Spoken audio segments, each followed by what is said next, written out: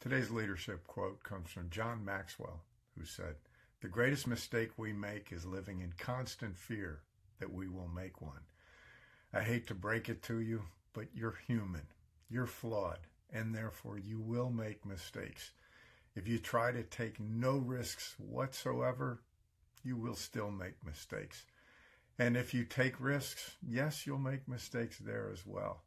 But don't live in fear. Don't be timid. Be bold. Make big decisions. Take bold actions. And understand that as you make mistakes, those are opportunities to learn, to grow, to strengthen yourself as you carry forward.